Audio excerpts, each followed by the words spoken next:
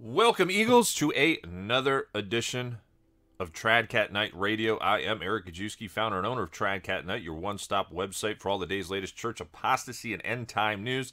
That's right, folks. TradCatKnight is featured all over the alternative media circuit. I'm doing my best to keep you up to date on all the latest happenings from around the world as we head closer to the fruition of the third secret of Fatima, the arrival of the biblical false prophet and antichrist Maitreya.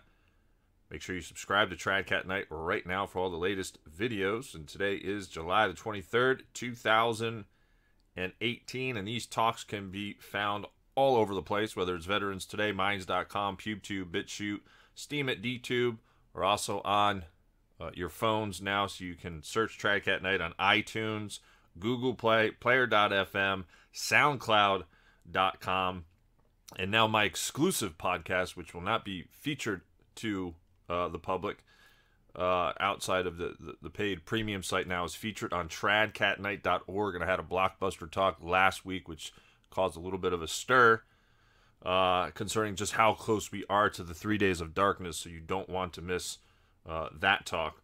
And while we're speaking about it very briefly, just a quick recap over the weekend. Wow, we had some great live shows. Had Father Kramer with an exclusive talk, which is available only on the premium site, TradCatKnight.org. I will leave in the description box and the comment box how to sign up. You simply just click that link.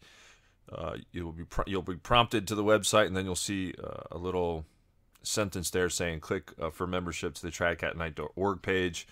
Stripe, the payment processor, is fast, easy, it's secure. I've been using it for quite some time, as well as PayPal. Never had any issues. So please join us today. We already have hundreds of members, and we're a little over a week in. And I've added a lot of content to the premium page over the past 48 hours.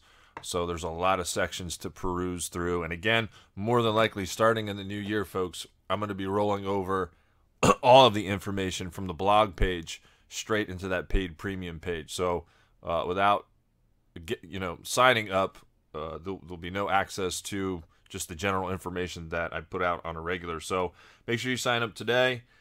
Get used to the website. There's a cool feature along the right-hand side, a live chat where you can post a comment and all of the members in the group will see it, and people can kind of talk back and forth. You can make general comments. I've got a section now for advertisements to where with your $5 purchase into the website, you can post your own whatever it is you're trying to sell. If you've got your own small business, if you've got a group, whatever it is, kind of like a classified section, but it's free to you for those who do sign up for the website. And I've added a lot of resources down along the right-hand side for you traditional Catholics out there. And before I get into today's talk concerning the society, just more brief commentary on the society in general. Perhaps we'll talk about the 1974 declaration of Archbishop Lefebvre.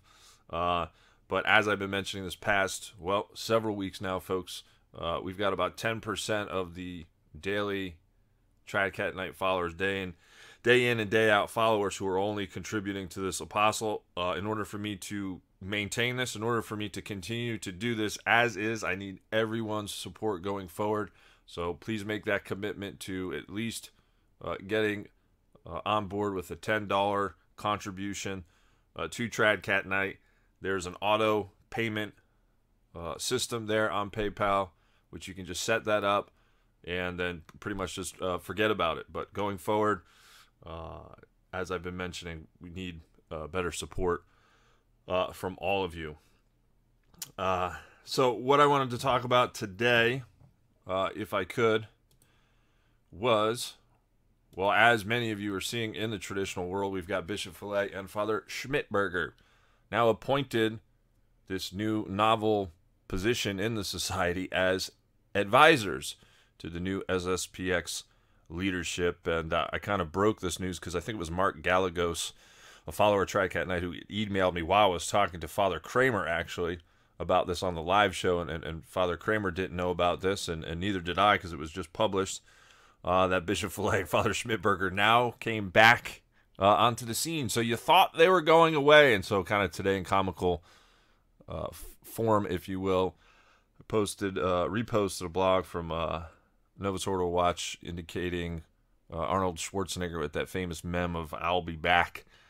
And so, with the society concluding its general chapter in Swissy Cone, which meets every 6 years and elects the superior every 12 years, the election of the superior general had been placed on the agenda. And July 11th, the announcement was made that Father David Pagliarini had been elected, replacing Bishop Fellay. And of course, we had been hearing these rumors that Bishop Fellay didn't want it anymore, but does that mean that he's truly out of the picture? And obviously, we know that he's not. Now, the problem is I know some people who are kind of like more on the fence between maybe the positions of the resistance and the society are like, well, it seems to be okay now. Well, the problem is they've already gone too far. The SSPX has already gone too far. So unless Father Pagliarini comes back to truly what Archbishop Lefebvre said on Vatican II, which is we can't accept this thing, period, and not no more of this. Vatican II was a legit Catholic council, and we can accept 95% in light of tradition. No, it's a quote-unquote council which is going to be made null and void. They've already gone too far, and we see how liberal they're getting with their language in certain areas and certain chapels, denoting the true mass as the extraordinary form. We see them already adopting all this pseudo-traditionalism that Archbishop Lefebvre had warned about, and he said it was poison. So people in the society better wake up. And that's kind of the sad reality, is that I've said this before on the radio, much like you can't talk to someone in the conciliar church and try to point out the errors of Francis, you can't do that to anyone in the society. So it's very kind of cult-like in that fashion. I mean, God forbid you should ever mention, Saint Fellay in such a fashion and point out his errors and what he's been doing. And I've been documenting this for years. All of the atrocities coming from him personally, and most recently in 2016, he can't even get proper doctrine right on the Jews. To me, he's a full-fledged Zionist. I see no other reason to say it in any other fashion. And Zionists are not Catholics. It's that simple. Now, the position of the General Counselor did not exist before. And it's a bit surprising that a new Superior General, who had already been a first and a second assistant, one of whom was Bishop Galarreta, should suddenly be given 2 additional advisors, especially when the 2 advisors just so happen to be the 2 preceding superior generals. Now, this is rightly pointed out by Novus Ordo Watch. I mean, in great irony, the 2 past superior generals who, from our perspective, was just, they kept moving left and left and left, are now these counselors. Go figure. So, Novus Ordo Watch actually pointed out how even St. Vacantus trying to create suspicion about the SSPX, but also Michael Matt, even of the remnant, of the false right remnant crowd, who can hardly be accused of taking a strong anti-Fellay line, they say, made known his misgivings about the move. This is actually what Michael Matt has to say. While this development may well prove to be a good thing at first glance, it is somewhat confusing from the vantage point of an outside observer. It looks something like a general manager of a baseball team announcing his intention to keep his 2 previous baseball managers knocking around to the front office to quote-unquote advise the new guy on how to establish a different style of leadership. Bit awkward for everyone. Keep them around if you want, but why make the big announcement that seems to send mixed signals?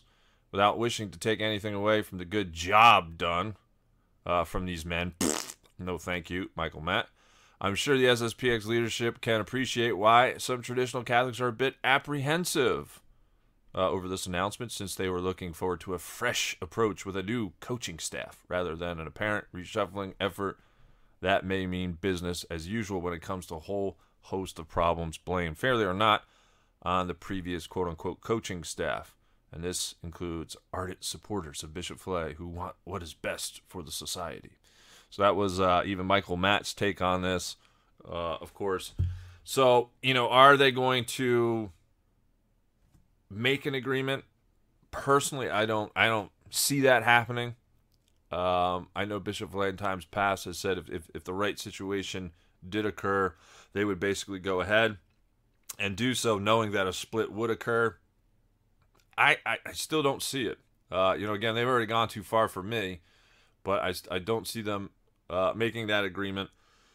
So what Dr. Hanowski points out very clearly is that the SSPX has to continue to define itself with the Archbishop's declaration in 1974, which states this: "We hold fast with all our hearts and soul to Catholic Rome, guardian of the Catholic faith and the traditions necessary to preserve this faith, to eternal Rome, mistress of wisdom and truth. We refuse, on the other hand, and we always have refused, to follow the Rome of the neo-modernist, of the neo-Protestant tendencies which were clearly evident in the Second Vatican Council." Did you hear that? In the Second Vatican Council, my pseudo-trad friends. And after the council, in which all of the reforms issued from it.